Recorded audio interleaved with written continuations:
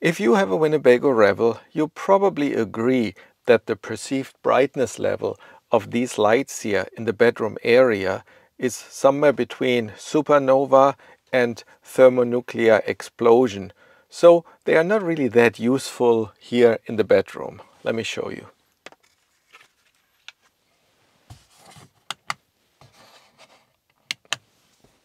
See? And to fix that, I want to install these lights here. They are kind of gooseneck RV reading lights. They are dimmable and they can be moved out of the way really because, well, they are on a gooseneck. And of course, an easy option would be just to remove these lights and then put these ones on instead. But I don't really like that because I'm thinking with bouncing around while driving, the gooseneck will come down eventually, and I don't know, it doesn't really look that pretty. So instead I want to mount them here to the side, not really replacing these, just adding these. So in the resting position it would look like kind of this, and then of course they can be moved out and be used as a reading light. And then the same here, obviously on the other side. And in order to mount them, I either have to remove the entire panel and then route the cable from the existing lights into the base of these new lights, or I can simply put those new lights in and then try to fish the cable from these existing lights behind the panel and into those new mounting holes. And I think that's what I'm gonna do first. I much rather not remove the entire panel, but if it doesn't work out, if I cannot get the cable fished behind here, then, well, I guess I have no choice but to remove the panel. Another thing I need to figure out is if there's even enough room behind the sides of this panel for the screws to go into. I mean, I'm sure there's the van wall somewhere behind here and likewise on the other side, and I need at least maybe, I don't know, half an inch or better an inch, 3/4 of an inch space behind here for the screws to get into and have some room to get the cable in. So I think I'll start first with the very, very small drill hole that I can then put a little probe in and see how much room I have before I'm hitting something solid. I think there's enough room, but I don't know.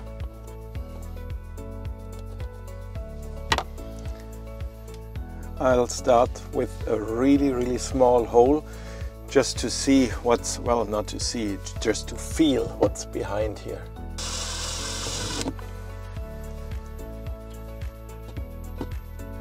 Oh well, this goes in quite a way. Well, same on the other side.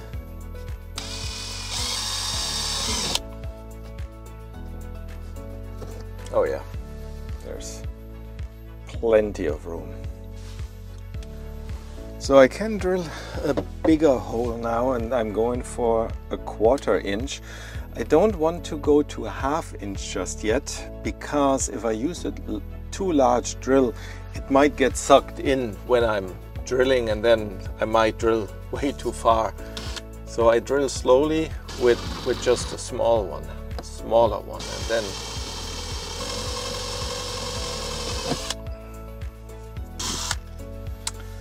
it might also help to run the drill in reverse, just to kind of ream out the hole instead of actually drilling it, because if you drill it, there's always the risk that the drill catches and gets sucked in, and then you might be drilling way too much, way too far into. Next increment, 1/2 inch.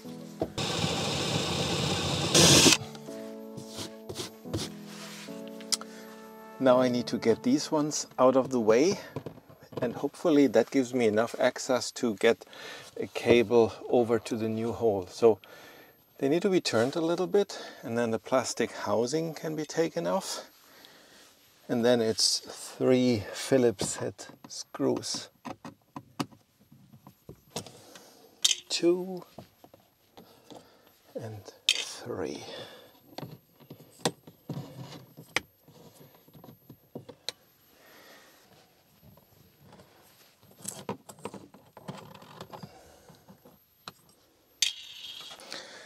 Well, and now for the part I'm not so confident about. I need to snake a wire through from this hole all the way to this one. And I'm using some, I mean, this isn't the final wire, this is just something to fish the actual wire through. I'm not sure if that works out though. If it doesn't, well, then I have to remove the entire panel.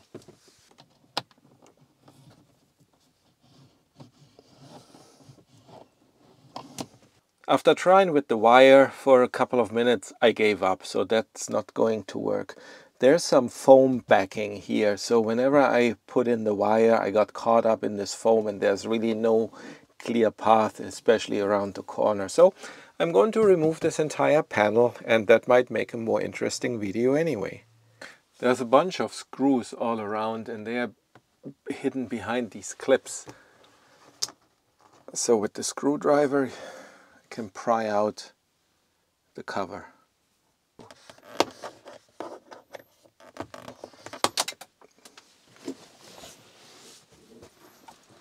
And I'm not sure yet if I have to remove the window trim or even some of the mounting screws for the window itself. I guess we'll find out. And I have a feeling that a lot of these screws securing the panel are different lengths. So I have this piece of styrofoam and I'm going to mark all the screw locations, and then I can stick in each screw into its corresponding position. So hopefully then I can get it back together the right way.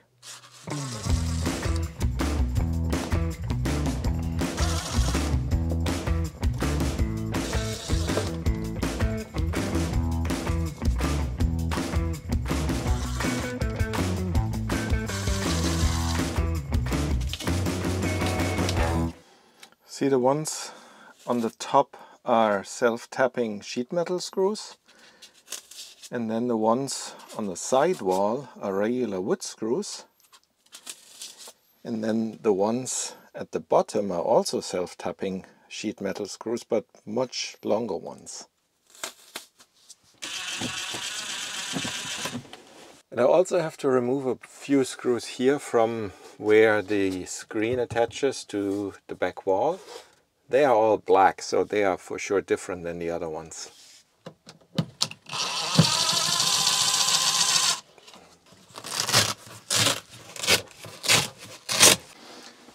Well, is that all? Can I remove the panel now? Let's find out.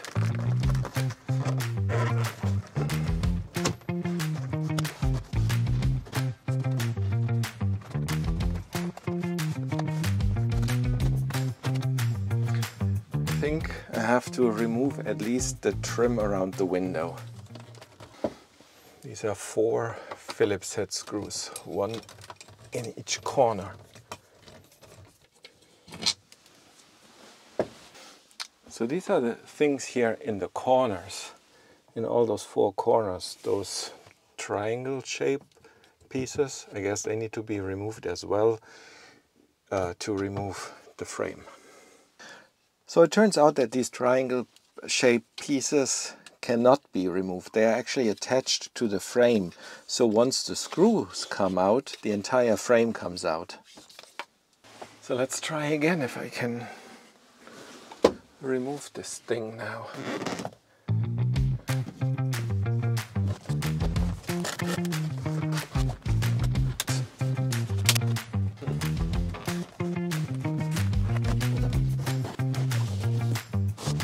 The panel still is stuck somewhere, and I'm wondering perhaps it is also glued back to the side wall. Maybe not intentionally, maybe some of the foam sticky stuff attached itself now to the side wall. I don't know. I mean, maybe I don't even need to remove the entire panel though. Maybe I have enough access now if I bend it slightly forward to try again my cable fishing trick here. So I'll give that a try.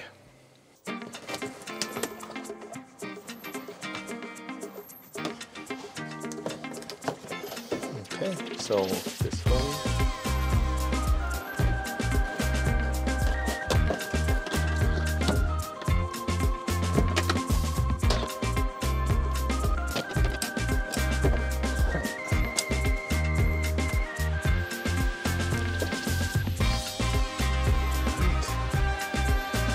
wire from here all the way to here, and I was able to pull it out by bending this slightly forward.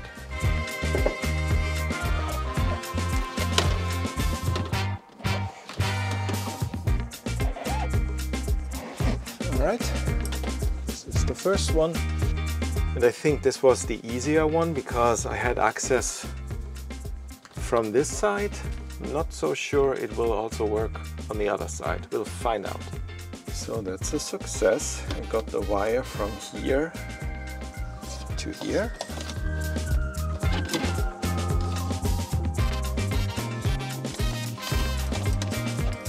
And hopefully from here to here isn't that hard.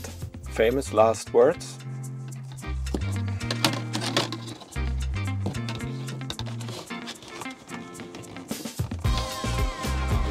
Got it.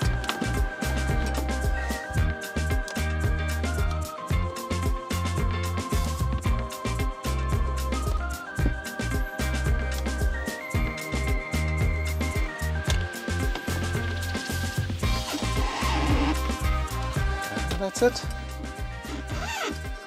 Before I wire those lights in and mount them on the side panel, I actually put the side panel back in place. I really don't like if my van is not in drivable shape, and right now it isn't.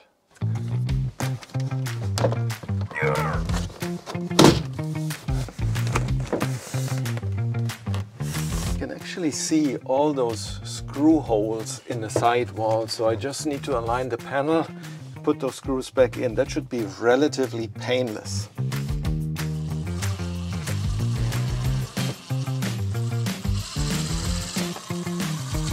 The rest of the installation should be relatively simple. I need to install the mounting plates. These ones attach to the wall, and then the lamp attaches to these things. And originally I thought I'll install them with riv nuts. They hold really well even in this plastic here. But then I thought, well, I might not do that right now and instead use the supplied wood screws directly into the plastic, because if they wiggle loose over time and no longer really bite into the plastic, I can always drill a larger hole and then install a riv nut. If I'm going with the riv nuts first, with the larger hole, and that wiggles loose over time, then I really have nothing else to mount into.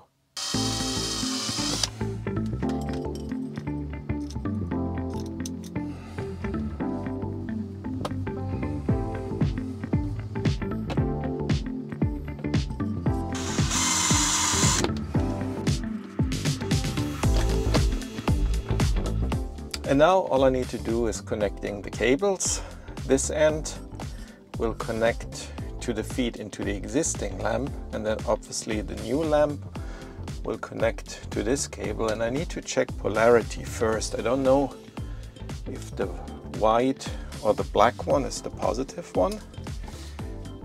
So it turns out that the black one is the positive one and the white one is the negative one. And I guess that corresponds with Winnebago standard cabling, where, I mean, they use yellow for positive and white for negative. So these lights don't have a yellow one, so they couldn't use the yellow for positive, but they could use the white for the negative side, for the ground side, and then they just picked the black one for positive.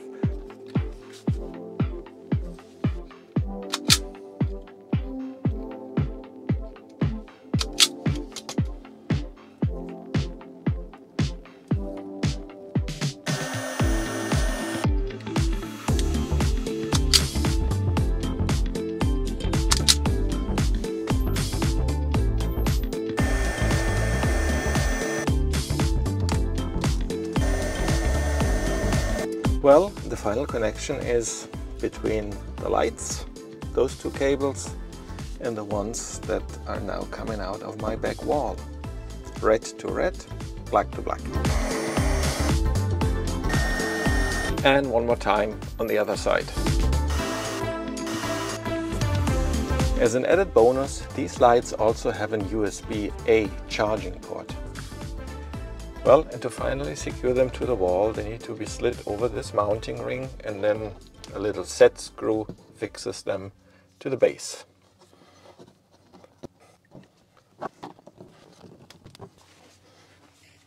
And that's it. When they are stored, they are pretty much out of the way, and then they can be just folded out and rotated into whatever position I need them in. And they are dimmable. This is the lowest setting now. If I hold the button pressed, they get brighter, stepless, to the maximum setting. And if I turn them off and then on again, they retain that setting. So they always come on at the setting they were turned off at. If I keep the button pressed again, they get dimmer, again off and on at the same level. And if I turn them on and keep the button pressed, they turn red, which is not dimmable. And that's all I had for today. Thank you for watching, and I hope to see you soon. Bye bye.